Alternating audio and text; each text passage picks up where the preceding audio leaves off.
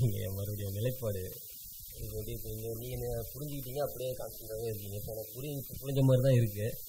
But ஆனால் மறுபடியும் உங்கள் வீடியோ நான் ஏற்கனவே பார்த்துருக்கேங்கய்யா. அப்போ பார்க்கும்போது நான் புரிஞ்ச மாதிரி தான் இருக்குது. ஆனால் மறுபடியும் ஒரு வாரமோ இல்லை 10 நாள் கழிச்சு பார்த்தா மறுபடியும் நான் பழைய நிலைக்கு போன மாதிரி ஒரு ஃபீல். அந்த மறுபடியும் உணர்ச்சிகள் வந்து எனக்கு அஃபெக்ட் ஆகிற மாதிரி ஒரு ஃபீல் வருது. ஆனால் நான் புரிஞ்சுக்கிட்டேன். அது இது எப்படி நிலைப்படுத்துறது? அது நம்ம கடைசி டாப்பிக்கில் வச்சுருக்கோம். சரி, பட் இருந்தாலும் என்னன்னு சொல்லி சொன்னால், அந்த கான்சன்ட்ரேஷன் வர்றது, ஒரு விழிப்புணர்வுலே இருக்கிறதுங்கிறது முதல்ல அதே தேவையில்ல. அது நம்ம புரிஞ்சது தான். அதுக்கு பிறகு உங்களை விட்டு போகாது. கான்சியஸ்னு ஒன்று இருக்குல்லைங்க. இப்போ நீங்கள் எனக்கு வந்து இப்போ சொல்லிட்டீங்க, எனக்கு புரிஞ்சிச்சிங்க. அவங்க வீடியோ வரைக்கும் பார்த்துருக்கேன். ஒரு 4 மாதத்துக்கு முன்னாடியே பார்த்துருக்கேன். எனக்கு எல்லாம் புரிஞ்ச மாதிரி தான் இருந்துச்சு. மறுபடியும் பிரச்சனைகள் அது மாதிரி வரும்போது இதெல்லாம் ஓகே, இது வந்து இயல்பு தான் அப்படின்னு சொல்லி நான் என்ன நானே உள்ளுக்குள்ளே சமாளிப்பேன். மறுபடியும் ஆனால் அந்த கவனம் வந்து இழந்துடுறேன் நான் என்ன அறியாமலே.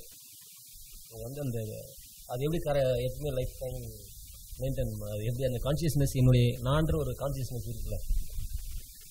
இல்லை, ஏதாவது என்ன சொல்லி சொன்னால், இப்போ ஏதாவது ஒரு வகையில் நீங்கள் ஒரு சூழ்நிலை வரும் பொழுது சூழ்நிலையினுடைய ரியாக்ஷன் உள்ள வரும்.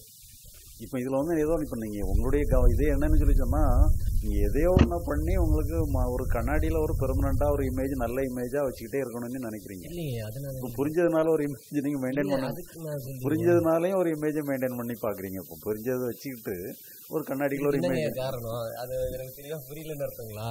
அதாவது உங்களை அறியாமலே நம்ம இயல்புல என்னன்னு சொல்லி சொன்னா, எதையோ ஒன்று மெயின்டைன் பண்ணணுங்கிற ஒரு எண்ணம் நமக்கு இருந்துகிட்டே இருக்கு. இன்னும் அறியாமலே இருக்கு. அது எப்படி கிளியர் பண்றது? இல்லை, அதான் சொல்றேன்ல, நீங்க அதை நீங்க புரிஞ்சுக்கிடுங்க. புரிஞ்சுக்கிட்டு எந்த இமேஜ் இருந்தாலும் இருந்துட்டு போட்டுன்னு விட்டுறதான். இப்போ இதில் வந்து என்னன்னு சொன்னால், நம்ம பழையபடியுமே என்னென்னா சாய்ஸை எடுக்க ஆரம்பிச்சிடுறோம். இப்போ நீங்கள் சாய்ஸை எடுத்து நீங்கள் இப்படி இருக்கணும்னு சொல்லி நீங்கள் பழையபடியே நீங்கள் வந்து அந்த எப்படி நம்ம ஒரு இமேஜில் இருக்கிறதுங்கிறது தானே உங்களுடைய கேள்வியுமே அப்படி தானே இருக்குது. ஒரு இமேஜை மெயின்டைன் பண்ணி பெர்மனண்ட்டாக வச்சுக்கிடுறது இது ஒரு கேள்வியாக தானே இருக்குது.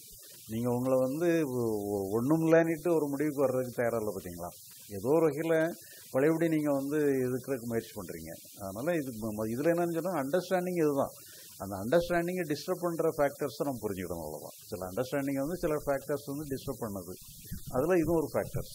இந்த ஃபேக்டர்ஸையும் புரிஞ்சுக்கணும்.